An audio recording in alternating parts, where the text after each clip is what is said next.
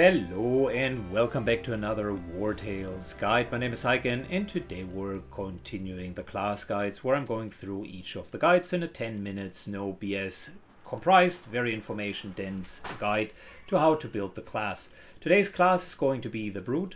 The Brute is a variable class just like the Swordsman and can either go into the tank route or into the DPS route. I personally prefer my Brutes as tanks because they are the best tanks in the game without a shadow of a doubt, but others might differ and the game itself doesn't really force you into specific roles. Specifically, if you have multiple characters, you can build various viable builds. So with regards to the class itself, if you want to go with a tank build, you do have two options. You can either go Destroyer or Brawler. We will today focus on the Destroyer build, not only because it is the only unlocked build at the beginning. If you haven't played through the game and get Brawler yet as the specific fourth quote-unquote secret unlockable way, but also because I think it is the stronger of the both builds. Let's start with the tank version. You want to have heavy armor, as mentioned in the Swordman's build already. Heavy armor is vital for a tank. Armor will constitute for the majority of your effective hit points in the end game. An end game character has around 200 to 300 hit points and will run around with 600 to 700 armor, maybe even north of that. Multiply that by guard, which is the mechanic that if you're wearing a shield or armor, that's a percentage of the damage that will be deducted as long as you do have armor. You can get armor or guard up to 80, maybe even more percent in the end game with optimized gear, and that will lend you a solid 3,000 to 4,000 effective hit points just because you are wearing heavy armor. So there is absolutely no doubt that you would want to go down that route if you want a tank. Weakening Blow is so absolutely fantastic for a tank because it fills multiple roles for the Brute. Number one, it weakens the enemy, which automatically reduces the damage by 50%. All of the percentages stack with one another, so it is not seldom that you're seeing glancing blows of 1 damage coming through. So Weakening Blow itself is great, but it also synergizes very well with other abilities that the Brute is having. Weakening Blow in the upgraded version also crits if you have other debuffs going. Now, with regards to the role of the tank, I personally play tanks as Valor generators, meaning they should be net positive in their interaction with enemies. And the way to go about it is Valorous Duel. There is, in my mind, no other way of playing tanks. Whenever you're engaging in combat, you're getting one Valor. Further down the road in the game, you will see the level 10 ability will allow you to disengage frequently. We'll come to that in a second. And the idea of a playstyle of a tank is you engage, get Valor, do something meaningful, then disengage, maybe even attack as on your side instead of receiving an attack of opportunity, and then continuing to engage, disengage, engage, disengage. That's really the core style of the build. As for the level 5 abilities, Opportunism is absolutely the way to go. As long as there are 2 enemies within 6 meters, which is a quite large area, you get Protection, which is a 30% buff or damage reduction, mind you, that stacks together with Weakening and even applies if enemies attacking you from the side or behind. The upgraded version of that also gives you Riposte as soon as there are 4 enemies within that square, which is absolutely fantastic. So you, per definition, if you're running into the fray, you will always fight back, which is just great. For the level 8 ability, I personally favor Temperance. It's a very strong ability. After taking 2 attacks, the unit gets Deflection, which means every second attack you gain another 70%. Do the math, you have 50%, then another 30%, then another 70%. So we're nearing the 90-95% damage reduction, and the upgraded version gives you Riposte every second attack as well. So you do have Riposte with that, you have Riposte with that, which per definition means you're oftentimes hitting back and can really punish the enemy hard. On top of that, you do have defensive riposte, which is a 50% chance. I talked about the level 10. It's a 50% chance of not taking an attack of opportunity, but instead giving an attack of opportunity. And that really allows you to engage and disengage. I was not convinced with the level 12 ability. The knockback is nice, but not worthwhile. The quite substantial opportunity cost. Keep in mind, bravery, you can only have one. Swordsman bravery is better, archer's bravery is better, ranger's bravery is better. So in that case, we're just using an extra class specialization, and there are a couple of ways of going about it. You can either go with more Valor generation mechanisms. I personally always liked overwhelming presence. Even for tanks, it's a passive that when you have more armor than the engaged opponent, you automatically land critical hits. Let that sink in for a second.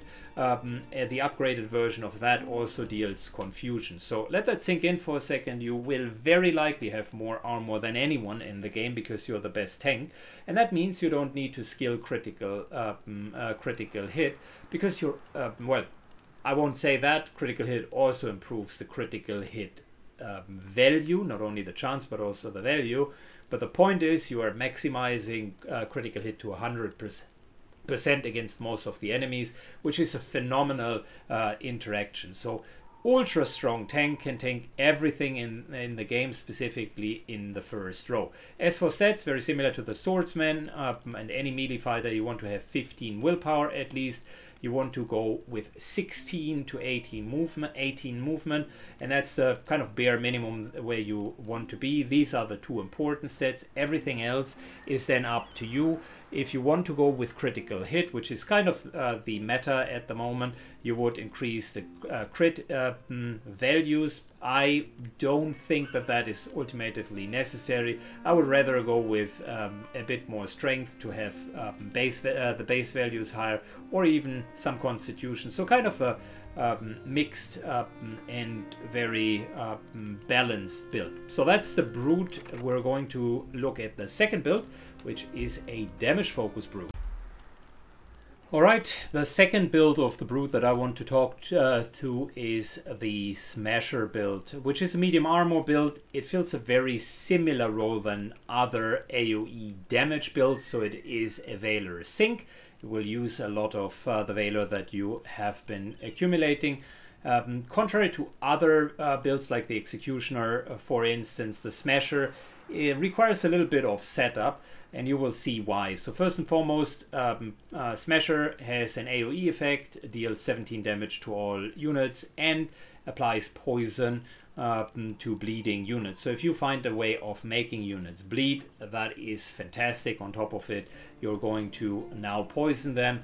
That synergizes incredibly well with poison assassins, for instance, or anyone else that works off of status effects. I like that in itself. Similar to other multi-attack builds, we're going Valorous Chain, so that whenever we're hitting multiple targets, we're gaining additional Valor. Now here is the separation from the previous build. As we're going deeper and deeper, instead of opportunism in this case, we're going with cruelty. Damage and critical hit is 20% increased against units with at least one debuff. So the idea is that we're finding ways of debuffing them in advance. There are multiple or plenty ways of doing that. Once they are debuffed, you can jump in and actually increase the damage even further. The problem with any multi-attack build is they need to go through guard and armor, and you will see that a lot of the other skills that we're taking are trying to get through the defenses in order to maximize the Alpha Strike potential. So we're going with Guard Breaker. Attacks ignore 50% of the enemy guard. That is huge. Enemies can have between 30, 50, 60, sometimes even up to 80% of guard. And guard is multiplicative. That means specifically on the higher end values, it really is going to shrink down your armor. Ignoring 50% of that, fantastic. If you attack on top of it from the back, you're ignoring 75% because it's multiplicatively, so very, very good. We're going with defensive riposte, very same idea as always. Once we are engaged, we want to get rid of that, and it's always helpful to then attack. I already mentioned Deafening Roar, not the biggest fan of it, so we're going into class specialization, and this time I would be suggesting Armor Breaker, which deals an additional 35% against armored targets. So really what that does is you will be squeezing through the armor super fast and get to that juicy health. So let's see how both of the builds are performing in combat. Which brings us to the gameplay section of the Brute class guide. We have built ourselves a smasher as indicated. We're running a two-handed weapon. This is a level 11 version of the build. In this case we're using only crafted gear, Arcadian steel two-handed hammer and an Arcadian steel medium plate. We're running infectious oil for more status effects, as well as 100% trigger into that. So really basic stuff. I wanted to make sure that we're not over equipping ourselves, and we're fighting against level 14 enemies. And in this gameplay footage we do have a situation where there is a front line here, and there is kind of a front line over here where we could clean up. Either way would work fine. I just want to showcase a couple of options. Oftentimes, if you look at a ability like the Poisonous Smash or Poisonous Impact, you wonder, can I hit enough people? If you right click it, then you can see, depending on your position, it will highlight you the enemies. So a little tip here, that would tell me, for instance, if I move here, I can hit both of these characters. It equally tells me that no matter how I position, unless I get behind these guys, I can't hit all three of them. So now it's really a question of, do we want to be greedy or do we want to play it safe? These guys have already acted. These guys will still act. If I was to move in here, I could use the bleeding and poison the lieutenant on top. I could potentially also eradicate the tactician. If I want to maximize my damage, I would potentially go for the 3 over here. I will go for the safer option to just get rid of the tactician first, and I will use the displayed tactic of moving exactly to here, using the Alpha Strike potential of hitting both. You can see it applies a lot of poison and additional debuffs. This guy will take not only 20% hit point, but also 68 bleeding damage. On top of which, we can continue with nicely finishing this guy. Beautiful hammer to the face. You can see 150 points of damage. Nothing to scoff at. We do have Wrath, but no target in range. And really, since we have already gotten our Valor points for hitting 2, what we're going to do is we're moving over here and we're reinforcing the other side of the battlefield by moving to here and setting ourselves up for next turn.